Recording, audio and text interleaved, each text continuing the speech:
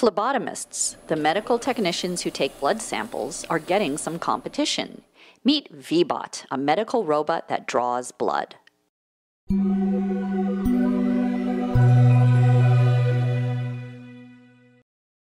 Would you be willing to trust your arm to a robot with a sharp needle?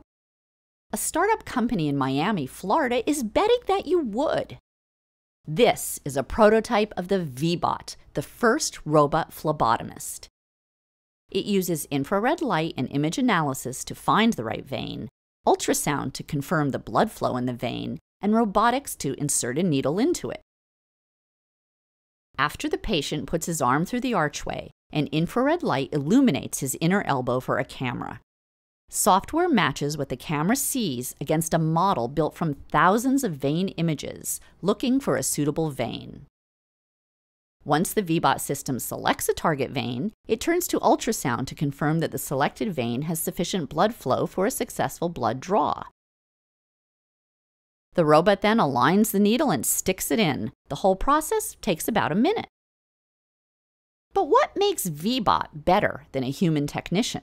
It still needs a human to start the process, and the idea of a robot drawing blood may be too creepy for some patients. But if you've ever gotten blood drawn and had the technician fail to stick a useful vein the first time, a robot that gets it right every time may be appealing. Mistakes are painful. They also waste time, and time is money in a busy hospital. Currently, Veebot's machine can correctly identify the best vein to target about 83% of the time.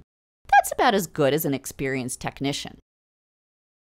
Company founder Stuart Harris plans to work the accuracy up to about 90% before starting clinical trials later this year. Harris will have to conquer the creepy factor, but the effort is worth it. In the United States alone, there are 1 billion blood draws a year. That's a potential $9 billion market for robot phlebotomy.